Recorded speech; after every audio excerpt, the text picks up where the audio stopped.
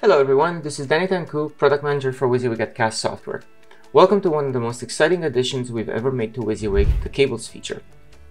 I made this video to provide an overview of the feature and also wrote up a guide which provides details and instructions for how to use its many tools and functions.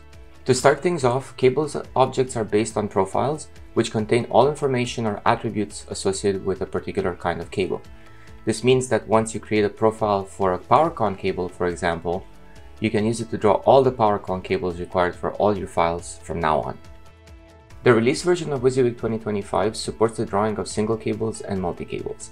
It also supports the insertion of twofers, quad boxes, multi-cable breakouts, and other such cabling devices, which are collectively referred to as splitters.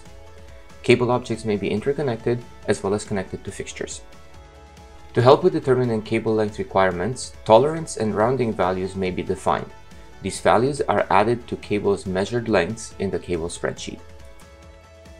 Rounding out the cables feature in the release version of WYSIWYG 2025 is the daisy chaining function, which creates cables for you as you click on fixtures that are to be daisy chained.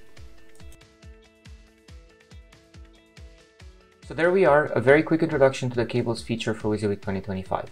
Be sure to check out the guide I mentioned for information and instructions on how to use cables. Thank you for watching.